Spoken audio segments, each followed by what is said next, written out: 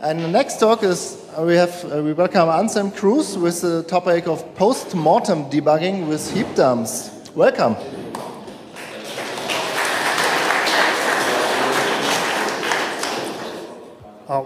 Hello, everybody. So it's probably a well-known problem that every CS program is buggy. And there are various methods to handle it, and my talk is about post-mortem debugging for Python. Just very short, I'm working for Science and Computing, and I'm a senior software architect there, and in my spare time I do some Python hacks. Yes. So, some program failures occur very infrequently, and they are sometimes also hard to reproduce. And think of a large compute cluster where once a day a job dies and you have no access to these jobs.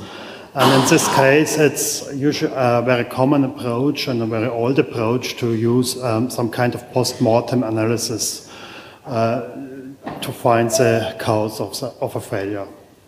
The classical approach is to create a core dump. And the core dump is a file, and you can later load it in the debugger and analyze it. And while unfortunately Python has no usable core dumps yet. So I thought that could be a chance for a little project. And when I started, I didn't know whether it would work out, but well, actually it works to some kind.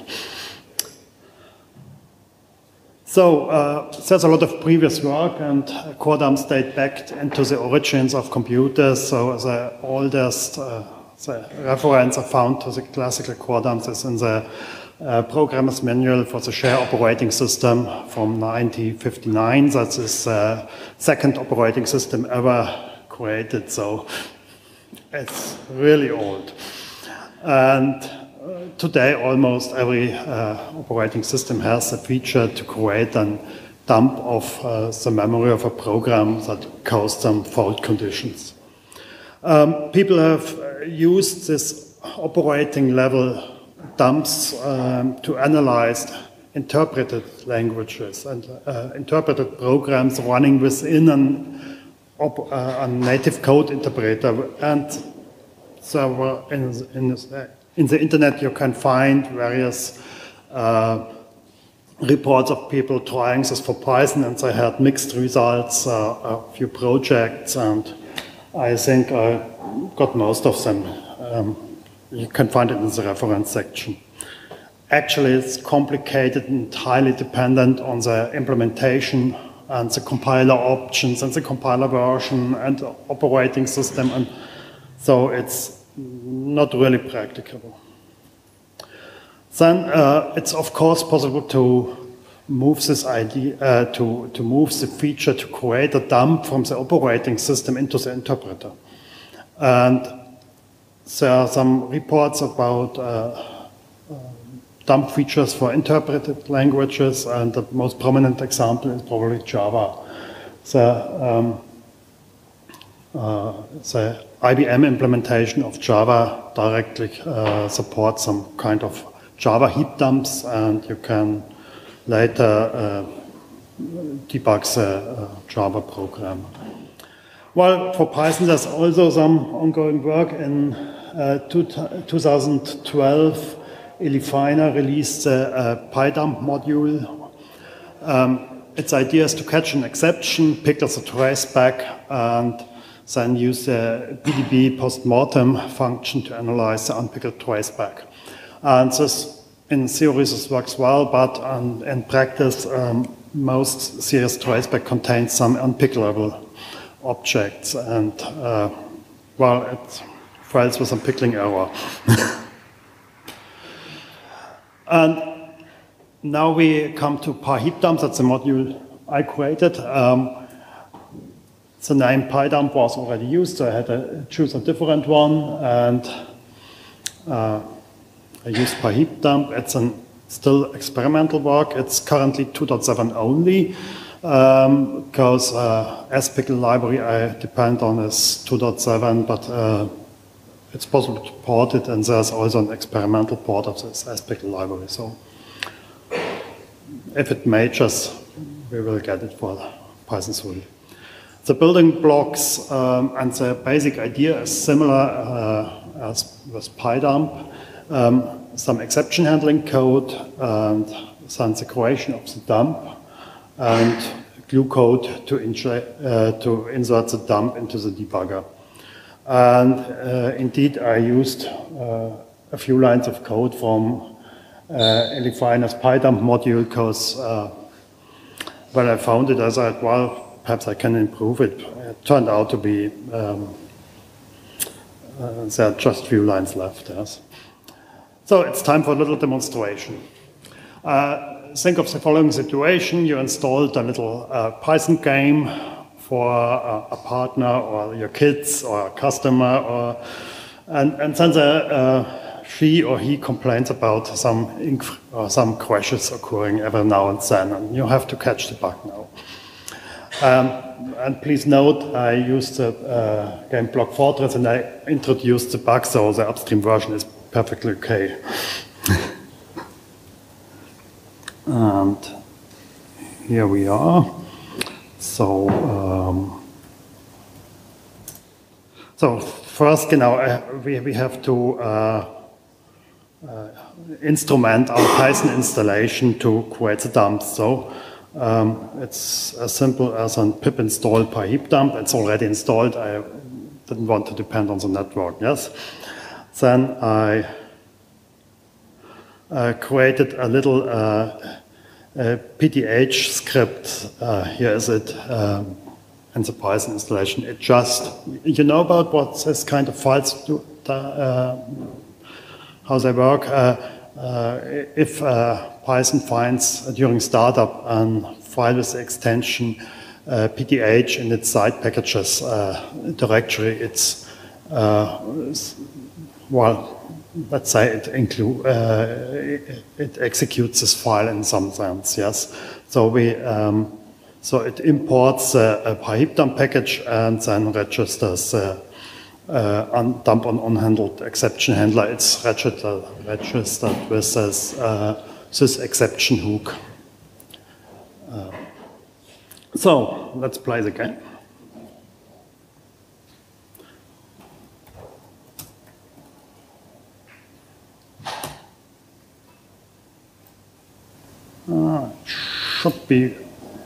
Should work out, yes. Okay, so I have tried a little bit to find a solution where the game reliably crashes, and here is the crash.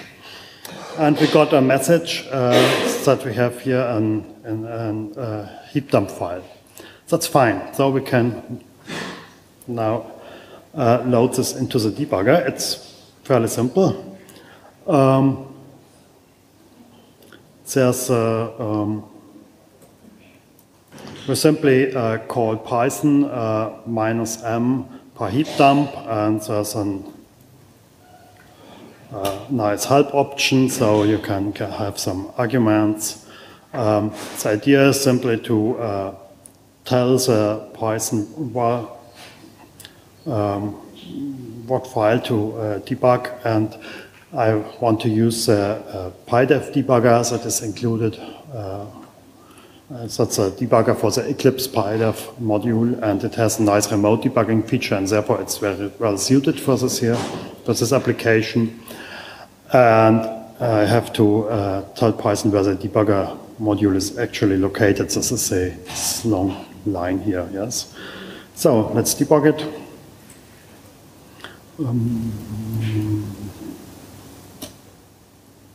So, and then I have to go to the debugger, yes, and you see here we have a message. The debugger shows me the exception that was caught, and while attribute error, ball object has no attribute at bonus. Obviously, that's a reason for the crash, but we could all still ask why did it happen. So we have, can you read it? I think,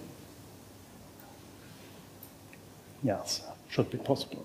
So you see here there's some more or less complicated conditions when this add bonus method is called, and so we can look into the variables and we say here,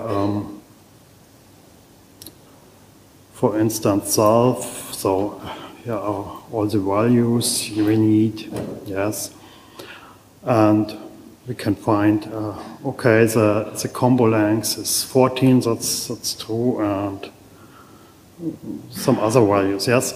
And this complicated condition is the cause why the crash is occurring only rarely. Fine. Actually, I introduced this code here.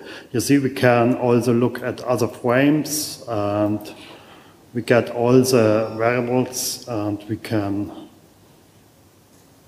for instance, here, look into the, oh, there's an interesting thing. We can look in the objects, and here we have an interesting object, because the game object was actually not really unpickable. For some reasons, it depends probably on some resources or something like that, so we get an surrogate object instant. And that doesn't hinder debugging, because the surrogate objects inserted by the unpickler, by the fault-tolerant unpickler of the Heap-Dump module has all the attributes the original object would have. So we are still able to analyze the problem. Okay, so far the demonstration. And back to the presentation. So the application of the Heap-Dump module is very simple. Yeah? You have to set up an exception handler. You have the various ways to do it. Usually the most common and comfortable way is the function dump on unhandled exceptions, and it can register an sys except that's in the sys module. There's an hook to that's called if an unhandled exception occurs in the main thread. Yes, or it can work as an decorator for a function. So if this function raises an exception, it will be called as. And there are also some low-level functions available. It's documented in the manual of Heap-Dump. Then you have to instruct your customer or the operator to send you any Heap-Dump files, yes? And then you have to wait, and if you have good luck, you have to wait forever, because your program is not buggy. And finally, you analyze it using a common debugger. So how does this, all this work? Yes, we have, that's a complicated question, so let's divide it into some simpler questions. And the first question is, what is the content, the information in a Heap-Dump file? Let's have a quick, I have to finish debugging here. So, simply finish.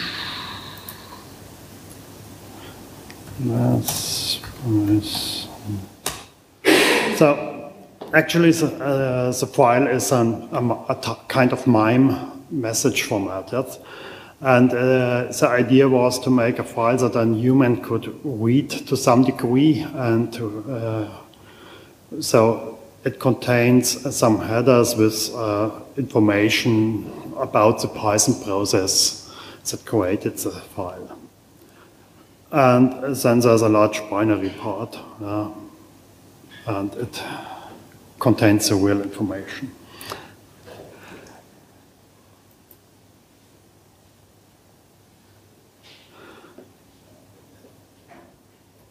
So, what is in this binary blob?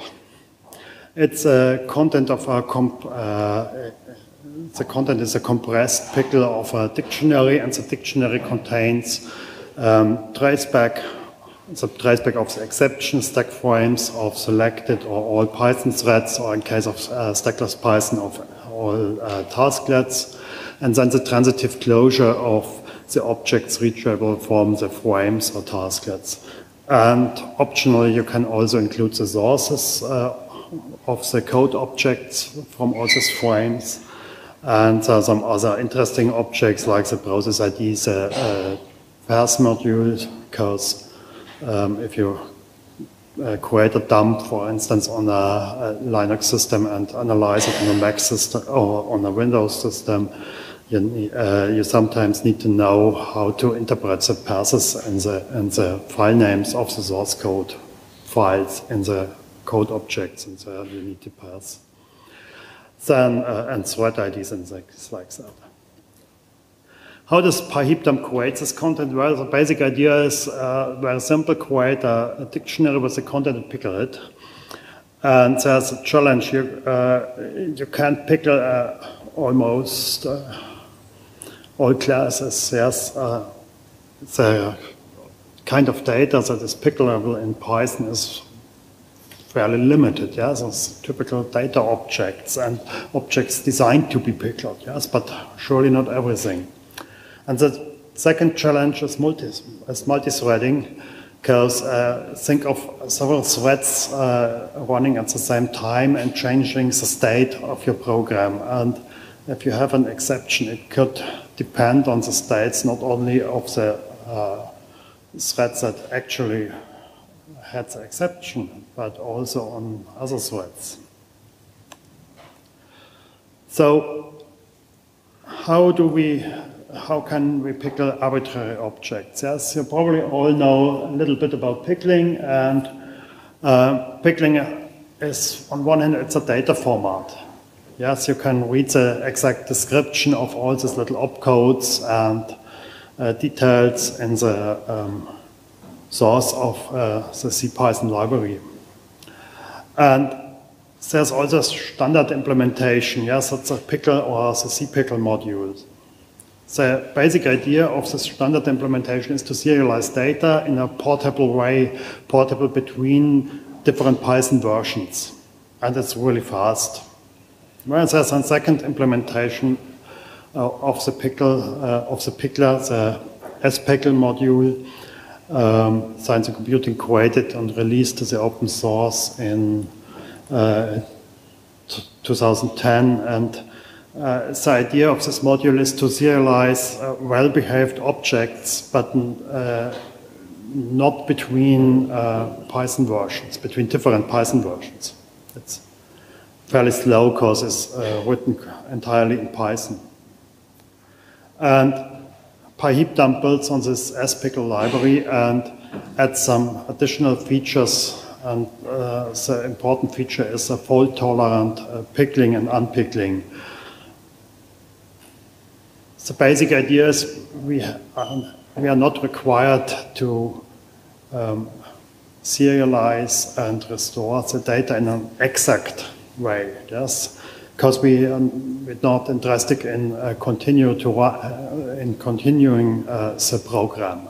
We just want to look at its state. So it's enough to preserve the state in a way that is useful for analysis, but that's all we need. So we can we have another additional freedom to handle problematic objects. So the second challenge, multi-threading. Yes, there's no perfect solution possible.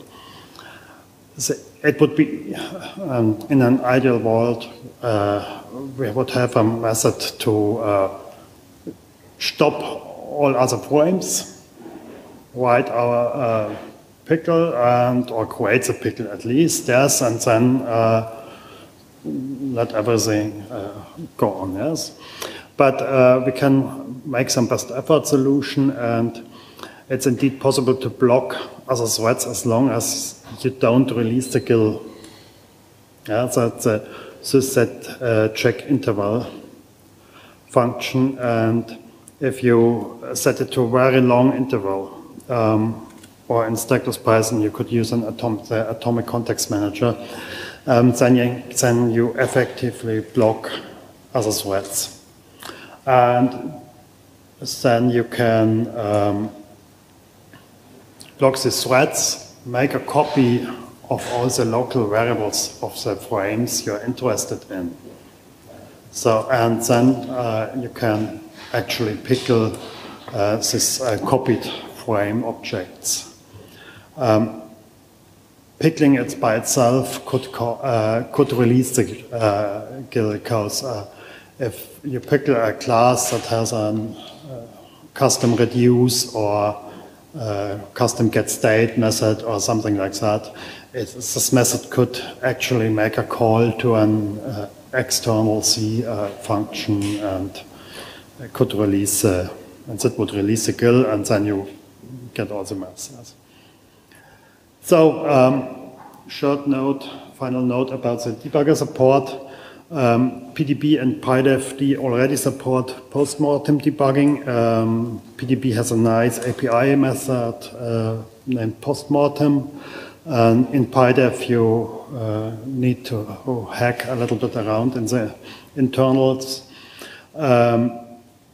PyDev supports the inspection of additional stack frames which do not belong to a thread, so-called custom frames, and that's a really useful feature here, because if you have multiple threads, then we can use these custom frames to make it's very simple to access the other threads besides the threads that caused the exception. Yes, and PyDev should probably add some API for advanced debugger features like this post-mortem debugging or adding custom frames, print to the debugger console. It has all these features, but they're not accessible. Future goals. Well, actually, at the moment, it is useful. We have we are using Heap-Dump in one of our products, but we, up to now, we got just very few dumps that were caused by real bugs. That's probably due to the testing and quality assurance we have for this product. There are not, just very few bugs. And there are open questions, the memory usage, how reliable is this concept? And very, very important, security, yes. These dump files contain enormous amount of information. So probably you have to handle them carefully. And always, if you pickle or especially unpickle something, yes, you're running code. Yes, pickle file is a program, so you have to be sure that you can trust the source of this code. Yes, and probably I'll ask Fabio to provide some better APIs for PyDevD, and in the long term, I plan to support Python 3. Probably not every version, but 3.3 or 3.4 and ongoing. So, then thanks to my boss, he approved the publication of this code, and my colleague Tanya for testing, and my wife Esther for a lot of patience and many hours in the evening when I did some of this. And here are the references. Probably the slides will be available somewhere. So many thanks for your kind attention, and I think we have 1 or 2 minutes for questions.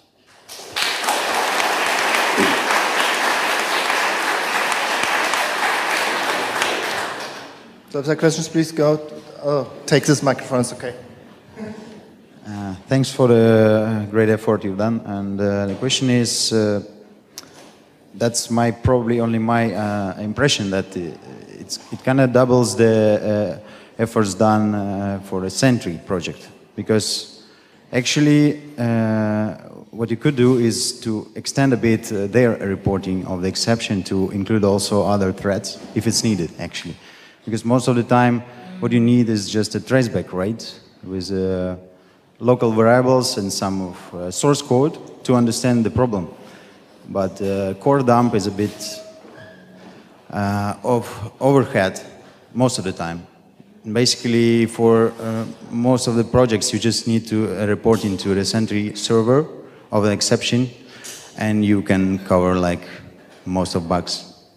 Do you agree with that, or? Yes, and by Heap-Dump, it's also possible. I didn't show it to limit the information that included to just a local thread, and it really depends on your application what you need. Yes. And there are also other solutions like look at Django or something like that, where you get a very nice. The thing is that Sentry, you see, it's any exception, so it doesn't matter. It can be any application. That's it. So you just need some internet connection, or if it's internet, it can be like a local server. It's relaxed the exception.